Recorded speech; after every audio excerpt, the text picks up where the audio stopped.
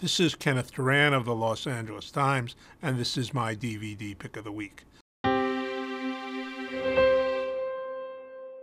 Today I want to talk about two collections from the wonderful folks at Criterion who do such great work. Two Japanese films, one familiar, one unfamiliar.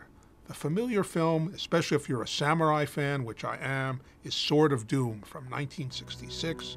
It stars Tatsuya Nakadai as a samurai so good, so bloodthirsty, that killing made him crazy. It's a spectacular film. It's great to have it on DVD.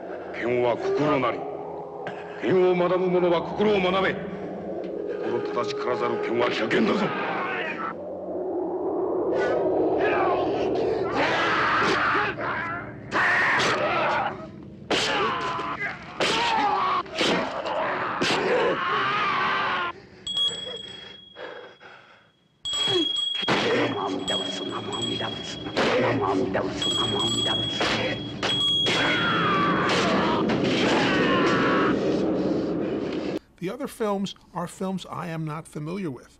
This is a film collection called Kinoshita and World War II. It's about a little-known Japanese director, little known in the West, named Keisuke Kinoshita, who's very popular in Japan, who started making films just as World War II was beginning.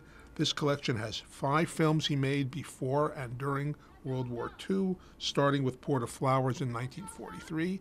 He's supposed to be a warm, humanistic director, the exact opposite of Sword of Doom, so it'll be really a pleasure to discover these films.